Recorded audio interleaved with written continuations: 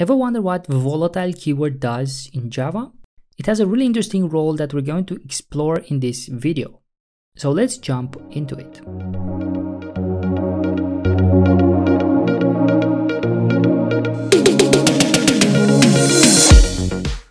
Let's say we got two threads which are part of the same process and they are executed concurrently on two CPU cores. In terms of memory, they have their own stack area, as we already know, and if they have to access some shared variable, the CPU needs to access the main memory, which is commonly known as the RAM memory, on which that variable is currently stored. Now, we know that the RAM memory is located on a separate chip on the motherboard of our computer, so essentially it takes some time until the CPU is able to grab that data from the memory. And usually that access time is around 100 nanoseconds. Now you may think that this is not a very long time to access some data, but on the volume on which the CPU is doing those write operations, this is actually a long time that can actually be perceived by a user on the UI level, for example. So in order to reduce this time and to improve the performance, chip designers have decided to add an extra memory layer between the CPU and the main memory with a smaller size, but with a much smaller access time. And this memory is called the cache memory. And as we probably know, this memory is actually embedded into the CPU chip itself, and it has multiple layers. You may probably saw L1, L2, L3, and so on if you had the curiosity to just check a CPU specification, or even if you take a look on a laptop online to try to buy it.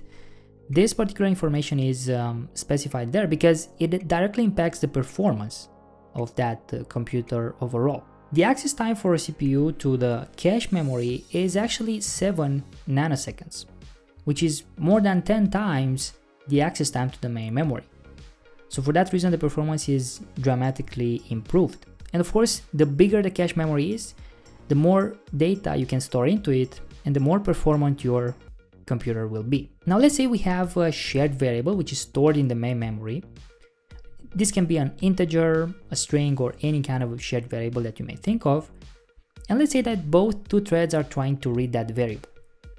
If they're doing this very extensively, like hot loop in a while true or something like that, so that if there are multiple read operations invoked on a CPU level, the CPU will try to optimize that operation by storing that shared variable into the cache. And in that way, it will reduce the access time. Now, on the other hand, if one thread is trying to write data into that variable, the visibility of that write for a specific amount of time will be done only on the cache level.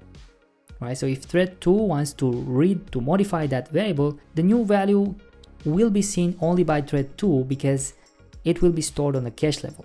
Now, of course, this change will be propagated to the main memory at some point, but this doesn't happen immediately. There is a delay between the cache and the memory update. Now, if thread 1 is continuously trying to read that variable in a hot loop, it will not see the updated value for that variable. That's the main problem around the change visibility across threads. So thread 1 cannot see the updated value for that shared variable because it continuously reads its own value from the CPU cache on which it is being ran. So for that reason, the volatile keyword has been introduced. So when you have a variable that is marked with the volatile keyword and you want to read data from it, the read will be done directly from the main memory. The cache will not impact this read operation at all. And also, if you want to write data into that variable, the write will be stored directly into the main memory. In this way, we have a predictable output of our program and we don't risk having this cache level inconsistency. Now, of course, this doesn't come without a cost, right? So if we get consistency, we lose on performance because if we declare all our shared variables as volatile, the performance of our application will suffer. So that's the main idea with the volatile keyword. Now let's take an example in Java to see how this actually works. Alright, so we're going to create two threads and we're going to use a runnable for both of them. So we got T1 and T2. We're going to start them and we're going to use a shared variable that we can simply call counter. This variable will simply be read by one thread in a hot loop, and it will be updated by the other thread, again in a hot loop, but for a limited number of times. Both threads will first read the initial value of this counter in a local variable.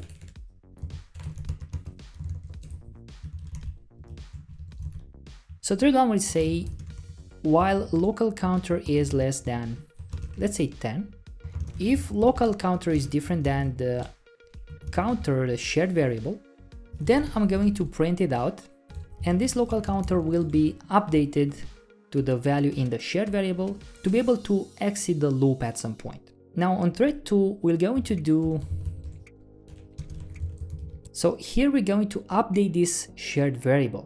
We're going to say counter equals to local counter pre-increment, right? So first we're doing the incrementation and then we're doing the write on the counter. Actually, it doesn't really matter, the incrementation order. So here we can just say T2 incremented counter to local counter plus 1. And we can also sleep, let's say, for half a second. So on thread 1, we are only reading that variable for a number of times. This is technically a hot loop because we don't have any delay into it. And on the second thread, we're updating this variable continuously, right? 10 times basically. And we also have a delay here. So what will happen here is that the thread 1 will store the value of this shared variable counter into the cache memory of the core on which it's being ran. And when it tries to do this check here, it will use the value that is currently in the cache and not the value that is updated by this thread here. But let's see this in action. So if we run the program, as you can see, only the thread 2 is incrementing the counter. Thread 1 is not able to see the change for this variable because it's checking if its local counter, which is 0 technically, right? Because that's the initial value. It checks if that initial counter is different than the shared variable. And it will be different because the other thread is updating it, but thread 1 is not able to see this, right? Let's run this multiple times to make sure that this is the case, right? So as you can see, this happens pretty much all the time, actually all the time. So to be able to solve this, we just have to add the volatile keyword to the actual counter. As you can see, the IDE immediately observed that this condition is valid now, because now the counter will be read from the main memory directly and not from the CPU cache. So now if we run this program,